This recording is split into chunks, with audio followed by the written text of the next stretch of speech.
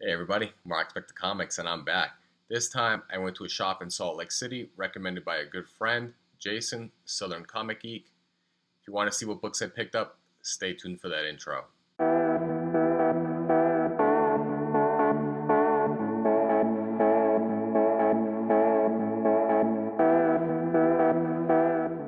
Welcome back. If you haven't already, please don't forget to like, share, and subscribe. Hit that bell notification so that when I do put out some content, you get it in a timely fashion. So, like I said, ended up going to a comic book shop in Salt Lake City. Was highly recommended by Jason, Southern Comic Geek, and another person when I was in the Salt Lake City area. So I had a little bit of the time, went to the shop that night, and was able to browse. It was a good shop. Talked to the owner for a little bit, and didn't get any footage, unfortunately. Didn't have time. I was in a short time constraint, so ended up doing my comic hunting.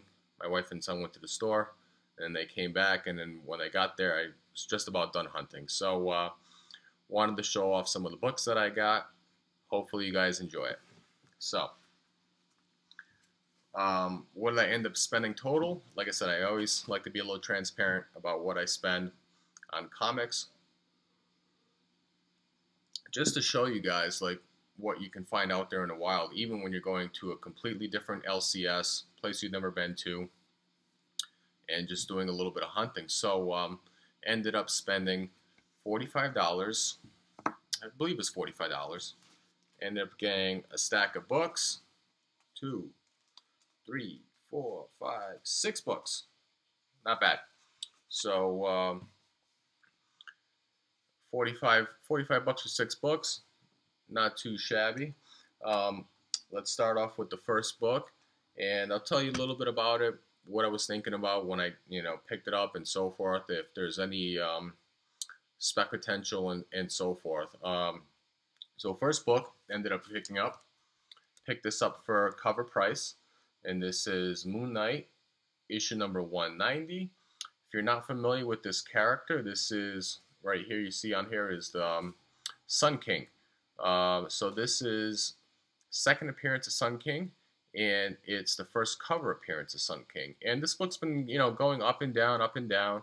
Um, a lot of speculation, a lot of heat going behind this character because it could be one of the characters that Ethan Hawke ends up, portraying in the Moon Knight series.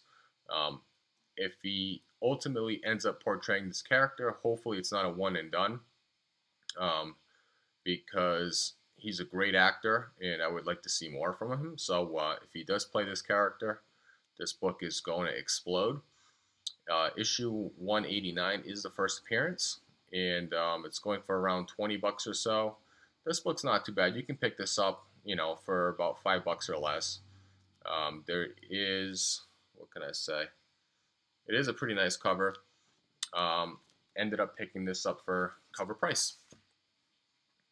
Other thing I wanted to tell you about this book is that little unknown in this book is the first appearance of Beatrice. I believe that's how you pronounce it. It is the daughter of both Moon Knight and Marlene, which is his long, love interest in the series. There is some speculation on this character, more so than the Sun King. That, if I'm not mistaken, there was a quick shot in the Moon Knight preview that showed Mark Spector with a teen girl whose identity is unknown. So whether or not it is Beatrice, who knows? But you can get this book, like I said, for a few bucks, $5, what have you. But a great spec book. Ended up picking this up for, like I said, cover price. Next book, also picked up for cover price, is a great spec book. This is Young Avengers Volume 2, issue number 1. And I think this is the unofficial first team appearance of all these characters that you see here on the cover.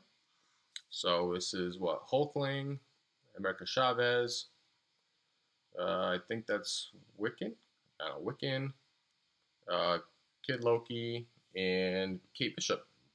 So good spec book, not in the best condition. It's probably like probably because of this little right here, looks a little faded. Um, see some fingerprints and whatnot on here. And you see it was well read. But I picked this up for cover price. Um, Great book to spec on. It's probably like a $30 book in there mint. This is probably a fine plus copy, but I was happy to pick this up for cover price. Next book ended up picking up was Punisher, issue number 225. And whenever you see these late Punisher issues, this is second time I found this book in the wild. I believe it's from like 218 to like 228, I believe. Great books. Has to do with the Punisher War Machine, if I'm not mistaken, which ties into the upcoming Armor Wars series that will probably, debut in a few years. But these are low printed. They had majority of them were covers by Clayton Crane, which you probably barely see there in the signature there. But picked this up for cover price. So these, if you could find them, they're probably going around the $10 to $15 range for these lowly printed issues in Punisher. So this was a nice pickup.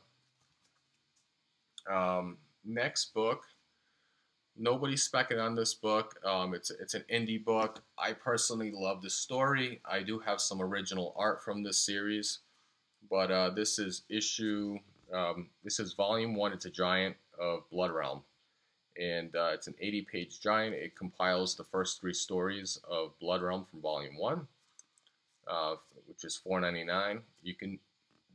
I want to say these are pretty hard to find in the wild. You can pick these up right on the Alternatives website, but it's a great series by Robert Geronimo. If you do like the dark horror, sci-fi, fantasy type of story, take a look into the series. I think it's fantastic. It's written and drawn by Robert Geronimo. Different take on the drawing style from the fantasy horror standpoint. I think it's amazing. I recommend you give it a shot if you can find it, or just order it right from Alternate Comics. I'll probably put up a video coming up on Blood Realm. There is volume 4 coming out in the spring, so that's all I'll say on that. But check this out. If you do get a chance, great read. And then the last 2 books I ended up picking up, they were wall books. I was going to say tons of back issues in that comic shop. Not too many wall books, not too many slabs. The few slabs that they did have there, I didn't find that they were worth buying. I just thought the prices were too expensive for what the book was. But I did find 2 cool books on the wall that I thought were worth picking up, and 2 books that I've never previously owned. The first book, it's a nice key. So I'll just show you, and you guys know what this is. It says X-Men Annual, issue number 14. And if you're not familiar with this book, this is the first appearance of Gambit. Some people will say that this is the first cameo. Some people will say it's the first full. I'll leave that up to you guys. I'm not going to do that debate. He is in multiple panels. You see him talking. The name is mentioned. So leave it for what that is. Did have it on the wall for $12. I thought that was a no-brainer. It's not a near mint by any means. It says it's a fine copy.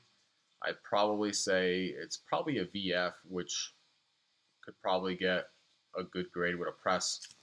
But never owned this book. I thought it was pretty cool. I do already have Uncanny X-Men 266 in a really nice copy. But I figured I'd pick this up anyways. And as a thank you, I'm going to end up putting this in my giveaway. So look out for that video contest. And the last book I ended up picking up was the other wall book. This was the most expensive book that I ended up paying for. Most expensive being relative. I only spent $20 on it. But this is True Comics issue number 36. And this is from 1944. This is obviously a World War II cover. There's a lot going on in here. The owner graded it at a VG+, which is, it probably is like a 4 or 5. Looked at it closely, opened it up, looks complete. Does need pressing, which would benefit the grade. pretty cool here. It says Canada Subbusters, Flying General. I don't believe there's any graded on the census, but I will be submitting this off to CGC when I do compile my books and send it off. But was happy to pick this up. It was the only Golden Age book that they had at the shop. When I talked to the shop owner, they're like, yeah, whenever we get some Golden Age books or Silver Age books, they don't last. They just go right off the shelf. So it was the only Golden Age book that they had there. So I ended up picking it up. I mean, for 20 bucks, it wasn't bad. It goes for around 20 to 30 bucks on eBay. So I thought that was a pretty good buy. But that's it. Hopefully you guys enjoyed the haul.